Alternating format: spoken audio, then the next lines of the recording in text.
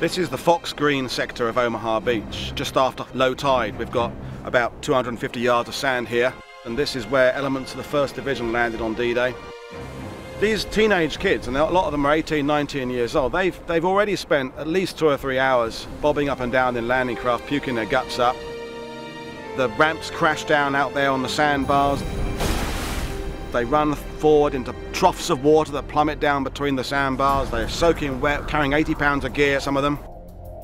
Then they've got to hit this beach. When they get to about here, the midpoint of the beach, that's when the machine guns open up.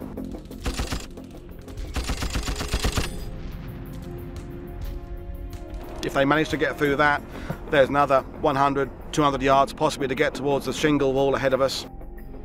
This is the area where the beach changes from the sand to the shingle. This is the European use of the word shingle, which is very different to the American use of the word.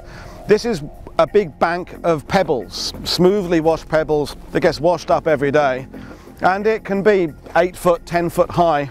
They thought it represented an area of safety because there from the beach this looked maybe attractive. But in fact, when you get there, it's just the beginning of another phase of problems.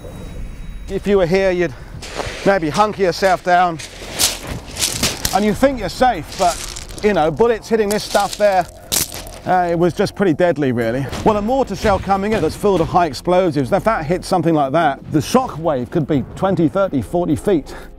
And then bits of metal and stones are just showering out in every direction.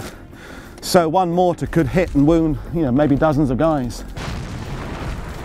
Then from there you've got another 100 yards of often mines and barbed wire to get anywhere near the bluffs. It's a journey of something like 600 yards you've got to make that morning. It's just a vast, vast area to go, and people don't realize how big the beach is. They perceive it perhaps from movies or video games. They get here and realize it's a massive, great expanse of sand.